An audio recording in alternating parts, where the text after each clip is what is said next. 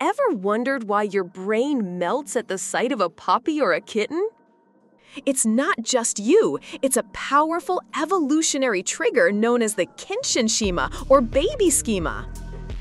Our brains are hardwired to respond to a specific set of features: a large head, big forward-facing eyes, and a small nose and mouth. These traits signal youth and helplessness, triggering an instinctual nurturing and caregiving response in us.